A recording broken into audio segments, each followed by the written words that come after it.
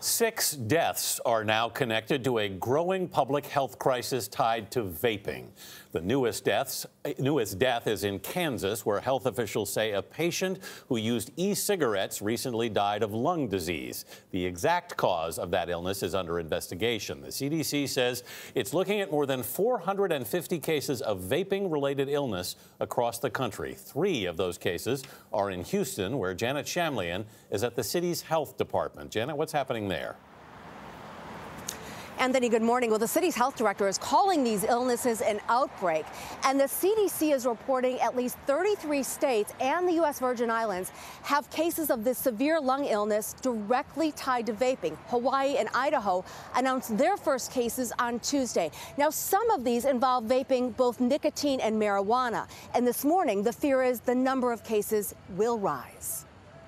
This is a new outbreak which is occurring across the nation. Houston's health director talked about the expanding epidemic tied to vaping. Its exact cause still unknown, but in 3 confirmed cases, there's one specific connection. What are the commonalities in these cases? So the commonality we're seeing in these cases, unfortunately, is that all of them are young people.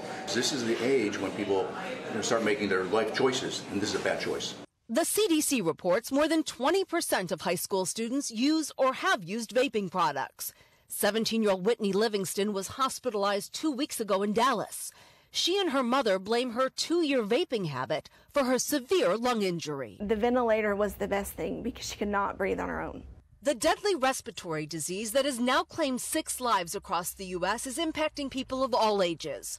The Kansas Department of Health says a patient over 50 who did have pre-existing conditions died as a direct result of vaping.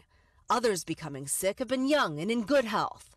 Idaho and Hawaii reported their first illnesses Tuesday, and the American Lung Association is out with a new warning: do not use e-cigarettes.